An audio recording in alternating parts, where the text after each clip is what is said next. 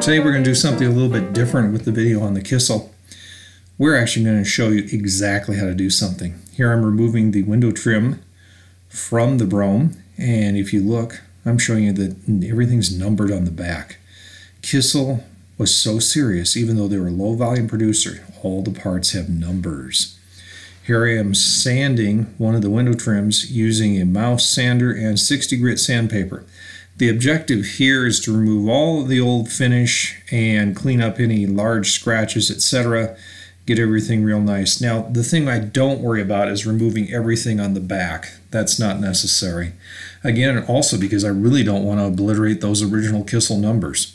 So, mostly concentrated with the front and that rounded edge. The lower pieces, also the back edge shows they're cleaned up the same way.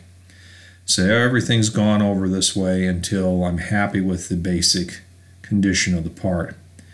Then we're going to dust everything off, and we're going to switch to Varathane sanding sealer and a high quality brush, and we're actually going to paint the entire piece, every single bit of the entire piece, even any paint on the backside we didn't remove. The objective here is obviously to seal up the wood, but it's also to give us a real nice surface to paint on. And the reality is I go through one round of this, and we'll show you how we sand it and tell you that in a minute, and we actually do a second round, same process. So here it is out in the sun at 84 degrees, having had the sanding sealer on it, and now I'm back with the mouse, and we're using 240 grit sandpaper with the mouse and going back over it. Once we complete this, I actually repeat the sanding sealer and the 240 a second time. We didn't show you that. It's be a little boring to see it twice. Here you can see a dirty can of thinner, and you can see I pulled out a, oh gee, nice stainless steel ladle. I stored my stainless steel ladle in a dirty can of thinner, but it's a great way to keep it. So it's always clean and ready, and a place you can dump it when you're done using it. Stainless steel ladle, if you buy it in the grocery store, will probably outlast you. And it's the neatest way to measure. You don't need any measuring cups that are all graduated already. Instead, you use your ladle and just count ladles. If you need a 50-50 mixture, it's one ladle of each item. If you had a 4, 2, and 1, which happens to be the mixture used for spraying the urethane, when it's sprayed on the outside of the car, it's just as easy to count 4 color, 2 reducer, and 1 of the hardener. Very simple to do it this way. So that's how I do it. Here I'm using a lacquer primer surfacer that I got at O'Reilly. I'm surprised that you get lacquer primer surfacer anymore. And straight old lacquer thinner. The mixing ratio should be 50-50, but I find with my HVLP gun that I do a little better with probably 50-50 plus adding at least another actual ladle of lacquer thinner. Give me a slightly thinner mixture than you would think you'd want. And that's probably because I don't like to change out the tip on the gun, and it works real well just to use a little bit more thinner in this mixture. Now we're going to get ready and mix it up real well, and then we're going to strain it into the gun. I always strain it into the gun because you never know that you're not going to get some sort of foreign body or something not quite perfect in your paint mixture that you don't want to get strained out. Oh, gee, I didn't mix it quite well enough maybe.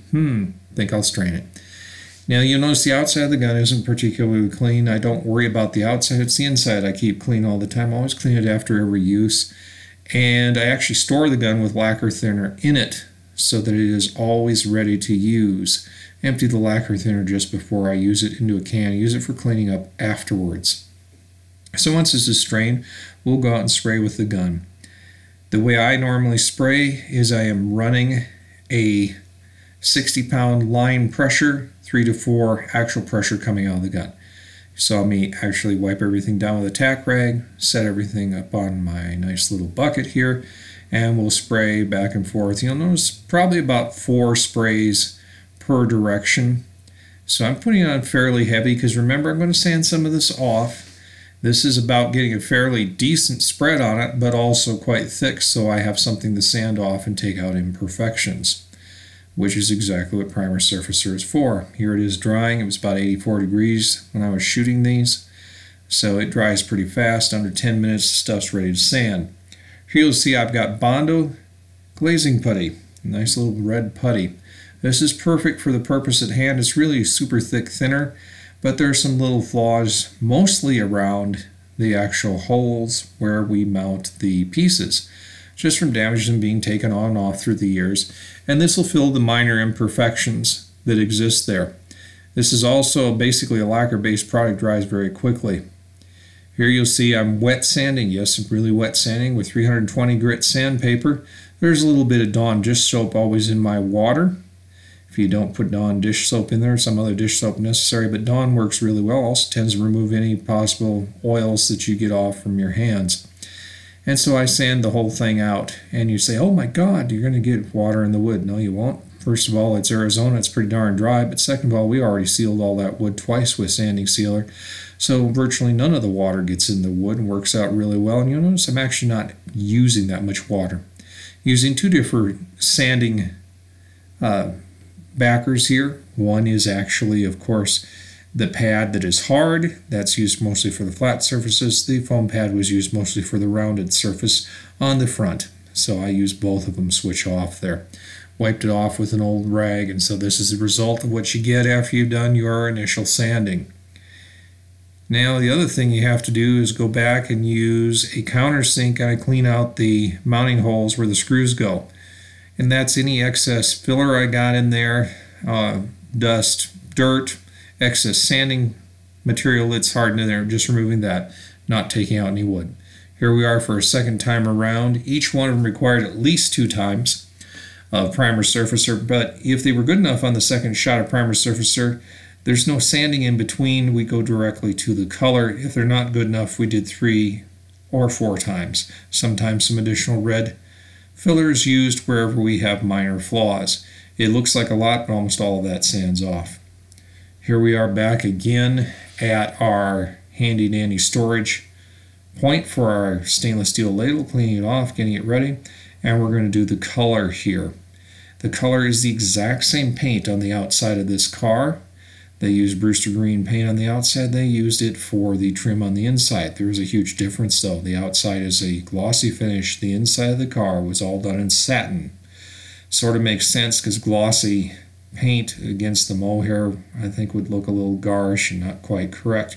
So every surface inside that's painted in the car is a satin style finish or low gloss finish.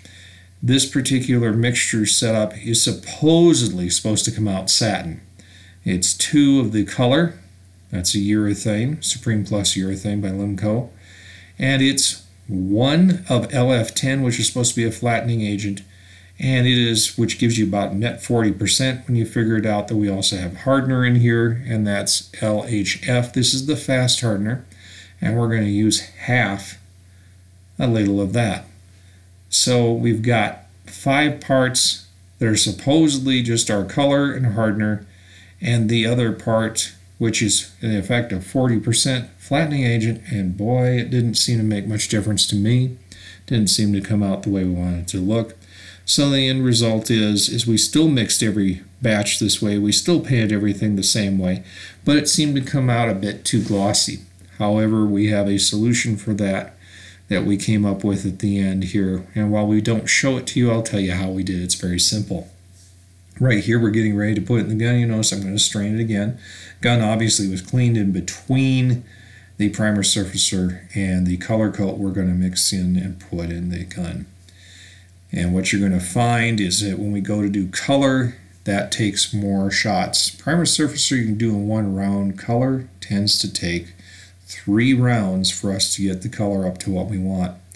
The initial round, as you can see, I put the parts on top of sawhorses, on top of angle irons. I'm actually working on the underside, and really what I'm interested in here is that rounded edge. Obviously additional paint gets on the rest of it, but we've already sealed it up. It isn't going to be seen. That isn't really what we're after here. We're really working on the edge. It's just incidental that we paint the underside the rest of the way.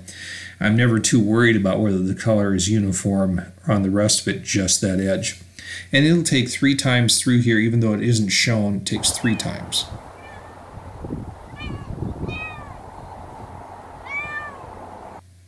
Now that Nashville, our cat, has gone by, we'll go back to spraying. Now, what I've done here is I flip these over once I take care of the edges, And so you can see I'm doing edges, and when I get the edges all done, I'll flip them over and actually paint them. And I do that wet because really the underside's got nothing on it right now, so you can just flip them right away. And you're not going to damage anything because the way the parts that are made, the parts that show, have no problem. You see here I'm flipping them wet, just as I said I would. So now I'm going to start the upper side of them. And you'll notice, see when I go across there, the color comes out light green. This will take, as I said, 3 times through to actually get this. And there's 5 minutes, people, between each coat, because otherwise you don't have long enough to degas and get the reducer materials out of them, and you'll tend to get bubbles, especially when you're shooting at, like I said, 84 degrees. So even though it looks continuous, it's not. Trisha's cut this together, and it's actually 3 different times, 5 minutes apart, to complete these once they are finally up to full color. And once they're finally up to full color, they'll be the same color as the exterior of the car, and as I said, they turned out too shiny. The solution to that was to Scotch-Brite them all lightly and spray them with a coat of Krylon matte finish, and they turn out exactly identical to what had been on the car back in 1926. And we were very pleased with that, and they look just beautiful, just the right satin finish, and they're still Brewster green, just like they should be. So there you have how to do these, and how to actually refinish wood parts, 100-year-old wood parts. Like and subscribe. We'll see you later.